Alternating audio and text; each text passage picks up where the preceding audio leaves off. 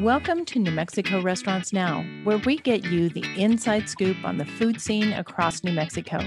This episode is brought to you by NMRA's Chef's Table sponsors. These businesses provide the most generous level of support to help keep our restaurants protected, informed, and successful. So thank you to Benny Keith Foods, the Food Industry Self-Insurance Fund, Heartland Payment Systems, Shamrock Foods, Cisco New Mexico, and U.S. Foods. We would not be here without you. I'm Carol White of the New Mexico Restaurant Association, and our guest today is Rick Camuglia with Paisano's Italian Restaurant in Albuquerque, New Mexico. Welcome, Rick. It's great to have you here. Thanks, Carol. I'm glad to be here. So, Rick, let's talk a little bit about the restaurant. You're there in the dining room. It looks fabulous as usual. Talk to me about how do people get to your restaurant? Well, we're at 1935 Eubank, just north of Indian School, and we've only been here for going on 47, 48 years now. So most people know how to get to us, but we're pretty easy. We're only about 3-4 blocks off of I-40 on Eubank North. So it's quick and easy from wherever you are in town. We've been a fixture in the Northeast Heights of Albuquerque for that long. Wow. You know, I've lived here for almost that many years, and that must have been when Eubank was just brand new, right? No. Come on. No. So no, we've you obviously okay. You obviously haven't been doing this for 47 years. So tell us the makeup of the restaurant from the time it was open. Well, actually, I have been doing this for 47 years. I may look young, right? But yeah. I've been working here since I was 11 in this building. I've grown up here in my kitchen, on and off, of course, as a kid from 11. You know, working with my dad, cooking. We were a different type of restaurant in those days. We did pizza, sandwiches. You know, that was our main thrust. Then we delivered pizzas all over Albuquerque in those days. And yeah, I've been here for the duration. It's time. It's time. But you did take it over from your parents. When was that? Yeah, I bought the restaurant and continued it. That was about 27 years ago that I've been solo here, with good background and training from my family. Isn't that fun? You know, I ask a lot of folks, you know, how they got their start in the business, and I don't really need to ask you. I can tell, you know, you've been in it since you were, you know, a kid. And I think that's wonderful. Yeah. You know, that's how a lot of family restaurants. Used to have a little stool in the back, you know, like a step stool. Yeah. That I would stand up on to roll pizzas with a rolling pin. That's how young I was. Yeah. That would be illegal today, but you know, back in those days, it wasn't. It was voluntary. It wasn't forced labor. That's good. That's good to know. But yeah, a lot of history here in this building, added on to over the years many times. Kitchen expansions, dining room expansions, patio. You know, the last renovation we did was a little after, right around 2000, I think, and it is what you see now, and it's nice. We have a really nice ambiance. You know, a tile main dining room that's a little bit different feel from the other rooms. It's kind of like a little house. The way it has turned out, the way we added on to it over the years. We didn't have any dining at the beginning. We were all takeout and delivery. And then we added a couple of little dining rooms that had 4 tables in each one. And then we added another dining room onto that. So we had about 5 or 6 more tables. And in the 80s, you're looking at the dining room we finally added that is the completed size of the restaurant. And then at 2000, we refurbished, and I don't know, I'm going to turn this a little bit to see if you can see, but right out these windows is a patio where we do patio seating. It's a really nice covered indoor feeling garden room that we have 10 tables out there. Nice. So we have everything. Now, was that addition helpful during COVID? I mean, were you able to use it because it is covered? We did use it. Good. We had doors open and things, but it's just has a canvas cover on it. Right now, it's completely enclosed with like Jeep-like material, and it's air conditioned. Actually, we have an air conditioner that pumps air out there so that we can use it during the summer months. Nice. Well, brilliant. Mm-hmm. It is gorgeous. I mean, look at it, and I love the paintings on the wall and the color scheme that you've used. Yeah. It's beautiful. So pretty cool stuff here. You know, these are some high tops over here. Yeah. And then our chalkboards where we do all our specials. A lot of special items. We have swordfish and lamb spadini and crab cakes today. But some of the paintings on the wall are cool. You know, they're food-oriented vegetables, and there's a booth seating there.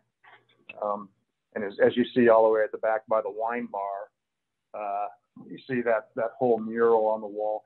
Some of the other rooms have scenes that I took from cookbooks that the artist did a rendition. Kind of looks like some hills in Italy coming right down to the ocean, with the cottages and buildings really colorful. And so it's a custom, down home, local neighborhood Italian restaurant that, by the way, is the best Italian restaurant in the state of New Mexico. And I guarantee you, I'll put my food up against anywhere in this country the way we operate. We're unique. I tell you, you know, I know that for a fact. You know, I go there because you advertise this too. You have gluten-free pasta, and I'm gluten-free, and I love pasta. And so that's why I go there. And, you know, I get my fill, you know, I don't know, as often as I want to. And so I appreciate that about your food. And it's all hand done. It's all, you know, beautiful, beautiful food. So let's talk about that for a while. Let's talk about the food. I mean, you just mentioned your specials and it made my mouth water, right? Well, you have good taste, and you can probably imagine what we're doing. But yes, let's talk about the gluten-free thing here. Being an owner of an Italian restaurant, my father and I, we were both diagnosed with celiac disease years and years and years ago. So imagine being an Italian restaurant owner and eating meatball sandwiches and pizza and rigatoni with Italian sausage. You know, that was our lunch every day, and it was a staple. So in those days, there was no gluten-free offerings. We were basically a pioneer in this genre. There was no gluten-free sections at the grocery store. Doctors knew nothing really about it. In fact, when my dad was diagnosed, they thought he had cancer, and they tried everything to try to figure it out. And they said, well, let's try this one last thing. And they did an endoscopy and found out, oh, that's it. You have celiac disease. And so doing that and not being able to have the normal things on an Italian menu, an Italian diet, and being cooks, my father and mother were the test kitchen. Continual daily experimenting and creating of items that he could eat so he could continue to enjoy life, making a good bread, making a good pizza crust, coming up with a good substitute for pasta, desserts. You know, you can't have desserts that are made from flour. Gluten is a problem. So perfected a gluten-free flour substitute that we mix here from the raw materials. Using that flour substitute in baking. In all of our desserts are gluten-free now. Cannolis, Italian wedding cake, tiramisu, lemon pudding cake, everything that is on our gluten-free dessert menu is gluten-free. Not that it is a gluten-free dessert menu, but that is our dessert menu. We do a pizza crust that's to die for. Most pizza crusts that you find that people have come up with are basically tortillas. They're horrible.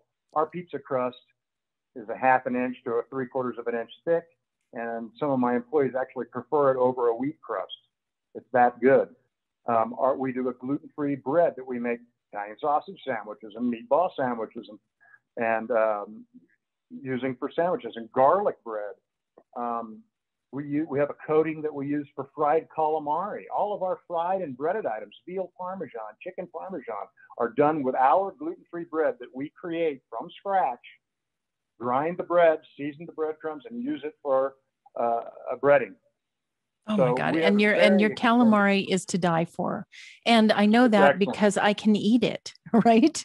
Yeah. I can't eat calamari anywhere else. And I didn't. That's what's unique about us is if you have to eat gluten-free, you can walk into my restaurant and order like you're normal. Yeah. I'll have fried calamari. I'll have some garlic bread. I'll have some pasta and a pizza and a beer. We have gluten-free beer. And then you finish up with tiramisu or wedding cake for dessert. So you order here like you're totally, like you don't have celiac disease. Everything that we do here, you cannot find it anywhere. My husband would really like that because he's like, oh, you're going to tell him you're gluten-free again, you know? And, hey, it's life-changing. Yeah. Well, and cannoli, you know, I didn't know your cannoli was gluten-free, or I would have had it. I haven't had cannoli since I found out I really can't eat gluten. Yeah. Right. Our homemade gelato that we serve in pizzelle bowls, we make gluten-free pizzelles. Wow. For the bowl, for the ice cream. So everything here is done that way. But no, not only is celiac disease life-changing for those who have it, but it's like we are life-changing for those who have celiac disease, because you walk in and everything's normal. You don't have to be afraid. My staff is fantastic. They know we cater to so many food allergies now because of being able to cater to gluten-free people that it's rote for them. Everybody's aware. We mark your table with a gluten-free placard when you order, and you order gluten-free, so no mistakes are made. We do our best. Wonderful. Well, let's get into the food, because I know you have something to show us, and I'm excited to see it. And I know you make everything from hand. Things that people don't make by hand anymore, you all are making by hand there. So let's talk about that. And then I think you have a demo for us. Yeah, boy, I mean, this is something that we have done from the beginning. We haven't changed. We cook food here like it's my grandma's 1930s Sicilian kitchen. Okay. There's nothing really that is brought in here pre-made that we heat up and serve to people. We create everything like a 1930s grandma Sicilian kitchen, from the raw materials, from the raw flours, from the raw meat, produce. I mean, we are unlike 99.9% of the restaurants in this nation, guaranteed. As far as salad, we're getting fresh produce where other places are going to get salad that's already pre-cut and pre-mixed and simply take it out of a bag and serve it to you. We're washing lettuce, cutting it by hand. We're taking carrots on a hand mandolin. We're cutting all of our vegetables by hand. This is what we do for a fresh, crisp garden salad. We have the best salad and soups, by the way, that there is. Everything that we do is the best. I mean, I'm sorry, it's not bragging if it's true. Okay, that's right. All of our salads are made that way. We make our salad dressings. We don't get a salad dressing and bring it in here and open a can and give it to you on your salad. This is what most places do, and there's a lot of people who don't realize this. Our soups, we are roasting chicken bones, roasting vegetables, and making our own stock. This is how we make soup here. So everything from the raw material made here. Take, for example, meatballs, something that simple. We don't buy ground beef from the supplier. We buy chuck, sides of chuck. We cut it, we grind it here ourselves, so we know what goes in the meat. For sausage, we're boning pork butts with a knife, cutting it up, grinding it, seasoning it, and stuffing our own sausage skins. Okay, nobody's doing this. I'm sorry. I would really. It's true. I know that for a fact. Nobody's doing these type of things. So what makes us unique is that we have people that like to cook. Okay, and this is you don't get satisfied as a cook or a kitchen employee by opening a bag that you bought from a national supplier that are pre-made ravioli or pre-made lasagna or whatever, a pre-made sauce. We make those things here from the raw materials.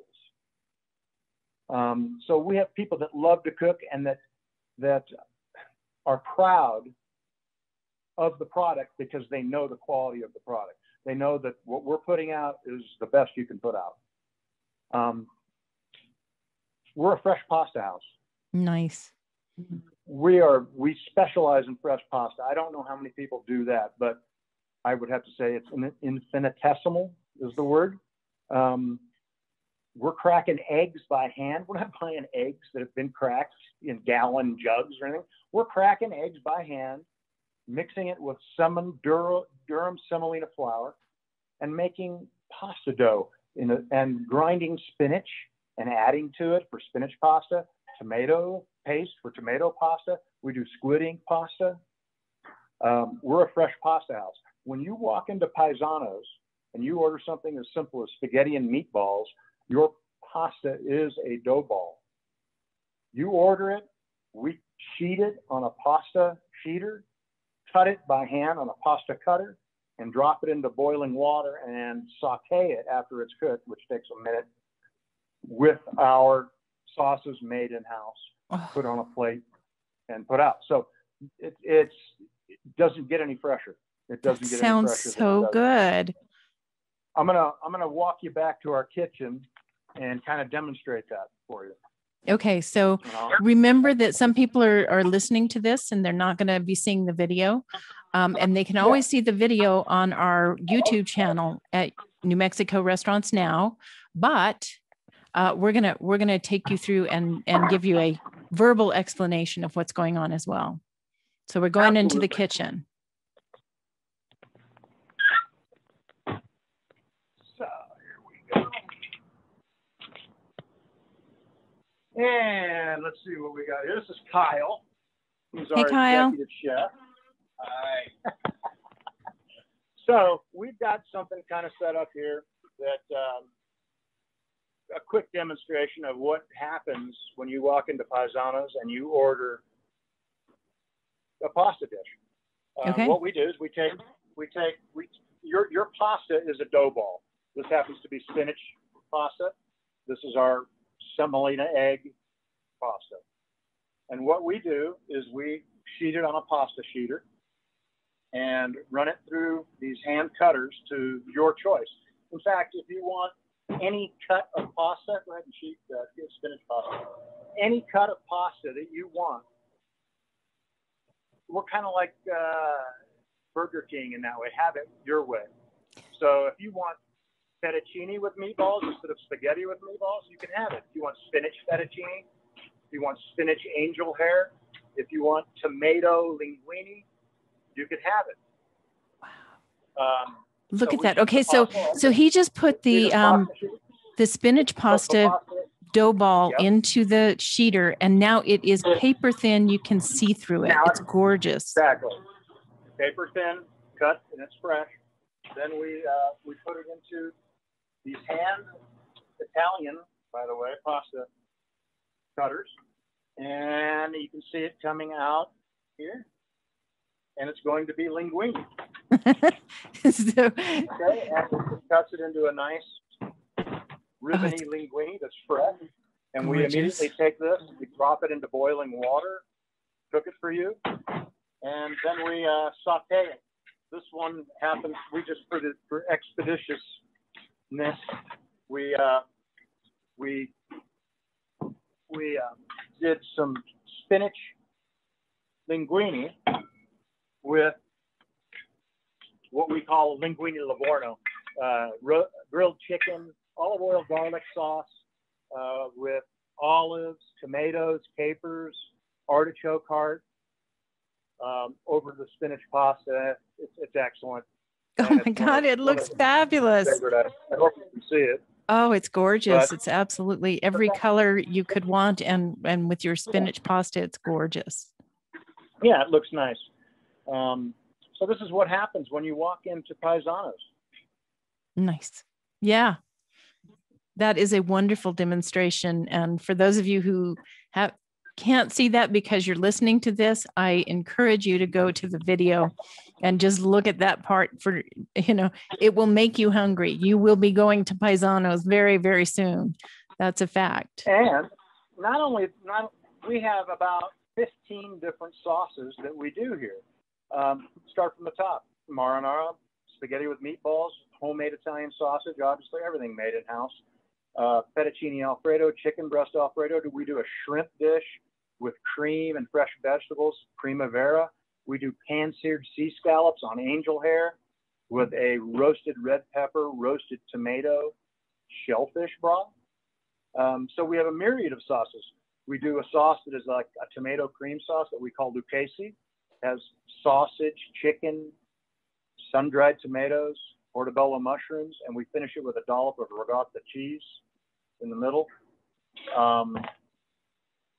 White clam sauce, red clam sauce, all the traditional favorites. Linguine pesto, made in-house, by the way, where we're taking fresh basil and pureeing it with walnuts, salt, pepper, garlic, and Parmesan cheese, made in-house, fresh. So you're not going to get any closer to Italy than right here. Brilliant. And like I said, you're making my mouth water.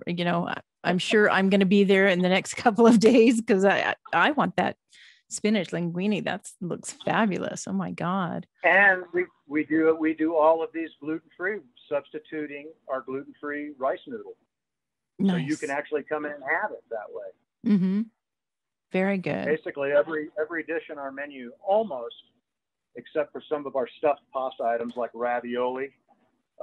We run ravioli specials, gluten-free sometimes, but everything can be substituted with a gluten-free noodle too. Nice. So the gluten-free people can bring their family and friends who don't have to eat gluten-free, and everybody can eat together and almost have the same thing. Yes. And that is nice because, they get tired of eating gluten-free and the family just because one person is gluten-free. Right. So, right. Yeah.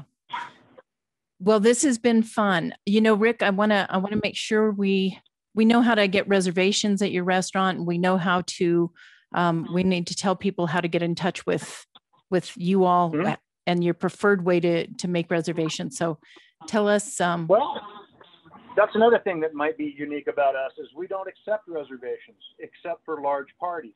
We work on a walk-in basis, and it's never a problem. People can walk in with parties less than 6, get a table. You just call the restaurant, 505-298-7541. If you need to talk to us for any reason, if you need to make a reservation for a large group, we sure take them.